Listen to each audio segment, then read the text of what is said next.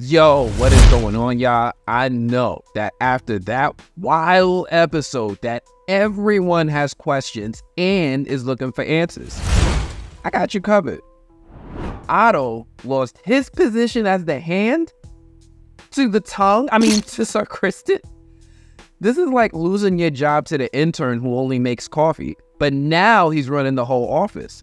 Plus, Blood getting caught and snitching faster than Tekashi 6ix9ine at a parole hearing. I mean, yo, come on, man. At least make it challenging. And not to mention everything that happened with Rhaenyra and Daemon having it out. Thankfully, I've had time. I had actual time to view this episode several times. And we're going to be able to go into all the little details of the episode together and point out some of the things that you might have missed. But all right, folks, look. I hate to be that guy, but here we are. You know the drill. Like the video, subscribe, do all the things that help me not have to get a real job. The last video got 1,000+ views, but the video only got like 36 likes. Please give this video a like if you like the content. Seriously, my mom is starting to drop hints about my old room being available again. Anyway, we start off with the aftermath of Blood and Cheese's actions. King Aegon's so mad he wrecks Viserys' model set of King's Landing. That's like your kid smashing your Lego Death Star because you wouldn't buy them ice cream. But this moment right here with Aegon wrecking the model set is symbolic in that this act definitely shows that he's washed away any last vestige of Viserys' influence on his disposition on his sister. We then switch to see that Aemon pieces together the clues like Batman in Arkham Knight. But let's be real. Aemon's detective skills are more Scooby-Doo than Sherlock Holmes, but he does figure out that Blood and Cheese came in through his room looking for him. And when they didn't find him, they stole his money. We then switch to Alicent with her emotionally deaf father, Otto, who rambles about how this is only a minor inconvenience and whatnot. And Alicent is all like, what the F are you talking about? What's wild is that Otto's all about strategy, but he's missing the emotional impact. Seriously, even Ciri shows more concern. My guy has been manipulating Alicent her whole life and gives absolutely no F's about how she feels about it, and he's not about to start now. He tells Alicent to man up and get ready to fight back. We then switch to see Aegon throwing a tantrum at the small council meeting. It's like watching a spoiled kid lose it at Chuck E. Cheese because they ran out of pizza. Someone get this man a Snickers. What's messed up is that he never wanted to be king, he never wanted the responsibility, he didn't want a sister wife, and now look what happened. Then homeboy starts going off on Sir Criston when he asks him where he was at, and Sir Criston was like, a bed. Really? A bed? That's the new slang now? Yo, I'm gonna try that. Honey, let's go a bed. You wish me luck. Sir Criston, though, he gets a funny reaction from Aegon, who, in my opinion, had every right to behead the head of security when something like this happened. Like, now is the time when he should be justified in going full Joffrey on his staff for a failure of this magnitude. His son? Yo, I kind of want to start a tantrum for him on this one. And it's in this moment that it's pretty clear that Aegon has no idea that Sir Criston is knocking boots with his moms, because if he knew this moment would have played out way differently. Instead, he guilt-trips the hell out of Sir Criston, who, despite being terrible at his job, really does think highly of his job, and he's definitely disappointed in himself as the primary person responsible for the safety of the king and his family. And Alicent shuts the F up. Like, she shuts all the way up. The most she can do for homeboy is give him that look of consolation like, I got you later if, Aegon lets you keep your head. The only thing that saved Sir Criston, hell, the only thing that saved pretty much everyone in this room right here is the fact that they actually caught the dude Blood, because, yo, Alicent was next. She was about to get it. But once we hear that they actually caught homeboy, we see that Aegon, like the half-decent dad that he is, immediately wants to put hands on dude. Expeditiously. He don't care about strategy. He don't care about political moves. He don't care about getting information. None of that.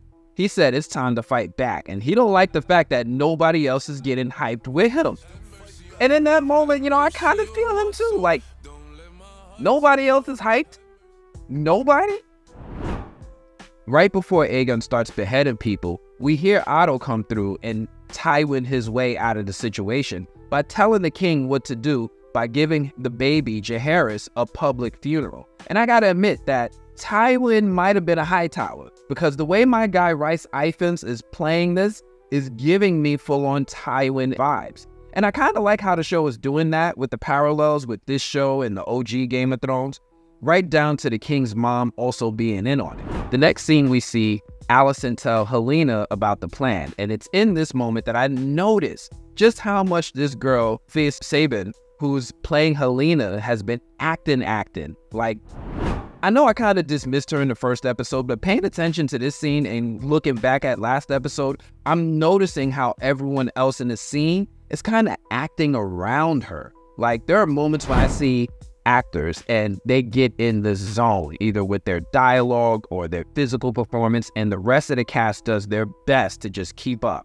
And I'm not saying that, you know, Phia is acting circles around everyone, but I am saying that she does steal scenes and moments here and there, and is elevating the storytelling with her performance.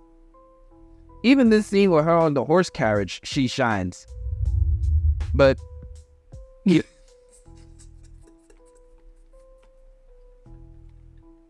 Yo, hold up. Hold up. Yo, this must be a mother blood-pucking wreck. Yo, this guy snitches faster than Tekashi 6ix9ine at a parole hearing. It's like he got a frequent flyer card for betrayal. Does Westeros have a snitches club? Because this man must be a card-carrying member. Like, the first men must be rolling in their graves for this one. Like, even before Sir Larys can even sit down. Like, he barely got in the room. He was just walking in and getting situated. And this motherfucker told him everything. He told him who, he told him what, where, when, why, a little bit of how. Like, he told him everything.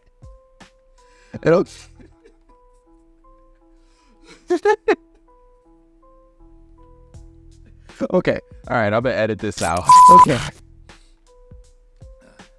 Okay, I'm back. So, everything. I'm sorry. He told him everything before he even got situated. And then as soon as he did it, the king comes through like a good dad and plays stickball with this dude's head. But then House of the Dragon messes me up because they turn around and show us the body of Jaehaerys as they carriage him through town for his Targaryen cremation funeral. And here they go again, doing the parallels thing again, right? Because the funeral procession is like Cersei's walk of shame, but with hay instead of insults. I gotta admit that I kind of like how House of the Dragon does this for us Game of Thrones fans, and the way they do it here is different enough, but just as effective as how it was done in Game of Thrones with the crowd throwing hay at her. We then switch to Rhaenyra back in Driftmark in shock that they dare accuse her of the death of Jaehaerys, that they dare suggest that she is capable of something so vile. And I love how Rhaenys is always the first one to figure stuff out. She looks right at Daemon, and this mofo looks damn near smug, like, But I like how Rhaenys has been, you know, throughout both seasons, pretty freaking wise on what's going on, right? When Rhaenyra figures it out, Daemon seems to give little fucks, and Rhaenyra decides that now is the time to call him out on his BS. Daemon hides his ambition worse than a kid trying to sneak cookies. Dude, like, we see you. You've got crumbs all over your face and a head in the cookie jar. We seen you. We then see Rhaenyra ask her stepdaughter to take her dragon and fly to King's Landing. And Rhaenyra sending Baela to King's Landing is like that, not my kids meme. Like, she's all, not my son. But you go ahead, sweetheart. Next, we see Daemon, dressed for war, running away from his problems. We then switch to Aegon, finally see his wife Helaena on those big steps. And my guy is fresh, he's clean after taking care of blood. He ain't got time for that. We then switch to see Rhaenyra playing with her kids that she had with Daemon. Them Targaryens, they some fertile motherfuckers. Anyway, the show keeps things moving and we switch back to Criston and Alicent, with Criston letting his guilt of getting caught slipping make him feel like he actually needs to do his job. Kind of like, you know, becoming a better father since Kendrick. Alicent ain't got time for that and just takes a bath by herself. We then switch to see Sir Criston decide he's got time to bother Sir Arryk while my man is just trying to eat. He lets Arryk know that he's in a petty mood by picking on his cake. Arryk tries to get out of there, but before he can, Criston lets him know that not only is he in a petty mood, but he also has more time. Ain't nothing worse than a petty person who has time. And Criston's projecting his guilt like a bad movie on a 90s projector. It's fuzzy, shaky, and nobody really wants to see it. Arryk is on the receiving end and gets sent on a mission to impersonate his twin Arryk and kill Rhaenyra. We then see a cool moment with Jaehaerys and his sister wife reminiscing about his dads for a second. You know, it's like a Targaryen version of a Hallmark movie, except with incest and death. But also shout out to this show for the way they just upped the diversity and inclusion compared to its predecessor. But they managed to avoid the kind of backlash that shows like Star Wars gets when they do it by countering it with actual good writing. Amazing how that works. We then switch to see Aemon with a motherly prostitute, naked, getting a therapy session from her as we find out that she's among the few beings on this earth helping keep Aemon in check. We then switch to see the metalsmith dude, Hugh, from last episode, who we saw in the throne room petitioning the king for an advance on his pay. And I'm just now figuring out that we're going to be seeing more of this guy than I thought. Apparently the king hasn't paid him yet, his daughter is sick, and his wife is skeptical. We then switch to see my guy Alan of Hull meeting up with his brother with plans of tearing into some goat. And yo, bonus points to House of this Dragon for putting that in the script, right? Because I could only imagine that the script probably had something else like mutton, right? And one of the dudes on the set was like, nah man, put some goat. And they was like, all right, go with it, you know? Anyway, we see that Alan is back and has a brother here whom he loves dearly. They go back and forth on Alan's next step with Lord Corlys, and it seems like Alan is ready for retirement. We then switch to see pillow talk about Daemon and Rhaenyra's drama, and I hope people mean the hell out of this moment, right? Because this moment right here with a husband and wife laying in bed laughing at other people's problems, this is the stuff I love. We then switch to see Mysaria having some one-on-one time with Rhaenyra, and Rhaenyra wants to know what the White Worm did to help Daemon in his schemes. Mysaria is mostly honest and tells her that she only helped Daemon in order to earn back her freedom. What she didn't know was that Daemon flew away and left town before actually freeing her. What's even more tragic is when Rhaenyra actually remembers her former auntie and realizes just how effed up her uncle husband is. The White Worm convinces her that she'll actually be loyal to Rhaenyra, and reminds us of Rhaenys when she mentions how she learned that the men of King's Landing will never allow a woman to hold a seat of power. And it's true. This is the same thing they were telling Viserys when he was alive and wanted to name Rhaenyra as his heir. This is the same thing Rhaenys told Rhaenyra after she got named heir and was just trying to look out. It's the same thing Otto's been telling his family and Viserys too, so they feel justified in their assertion of the throne. We then switch to see Alan's brother watching Baela ride off on Stormchaser and heading to King's Landing. We then switch to see that the king decided to let his frustrations out on the staff after all, by killing all of the rat exterminators that were in his employ. Yo, Otto is furious and starts mouthing off on Aegon, with Sir Crispy Criston getting froggy and stepping up to Otto. Otto ignores it and continues giving Aegon some of the most sophisticated insults I've heard on TV in a while. He's feckless. Otto goes from 9 to 10 when Aegon brags that Criston sent Arryk as an assassin to kill Rhaenyra. And then Otto gets upset and says something slick when he sasses at Aegon for still thinking that Viserys actually named him king. And that right there, you're watching When Keeping It Real Goes Wrong. That's when everything goes downhill for Otto, and Aegon is tired of this old dude. And like, we can see Sir Larys's hand up Aegon's ass like a puppet when we hear him say, "You were my father's hand," and instructs him to give it to Sir Criston. Otto chucks the symbol at Criston and just dips. We then switch to see Mysaria and Rhaenyra coming to an agreement and allowing her freedom. We then see Mysaria ready to board the last ship to freedom when she notices Sir Arryk among the people heading into the castle, and she peeps game quick fast that something ain't right.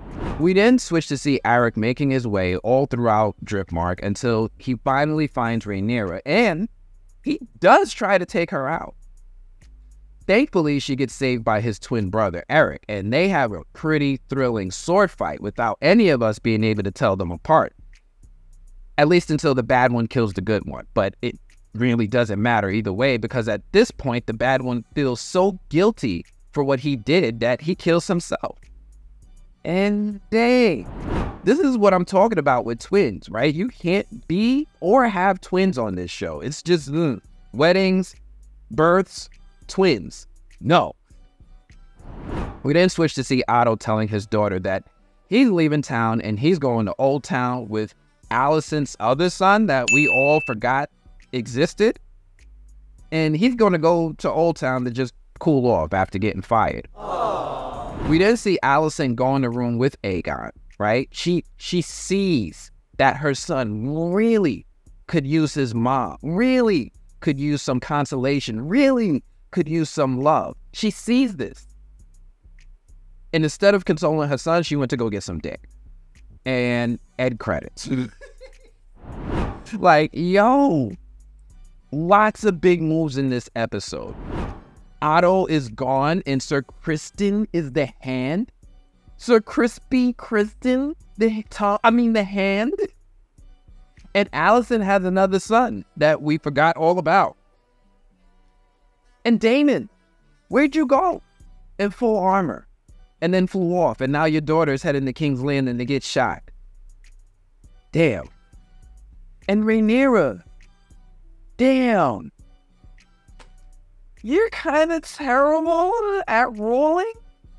Like, you're just being bombarded with a lot of big decisions during these really emotionally challenging times. And it's not going good.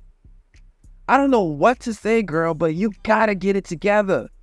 You already got Luke killed with your bad strategy, but now Baela's going to get sent to die too? Damn. Anyway, look, thanks for tuning in, folks. If you like this video, do me a favor. Please hit that like button.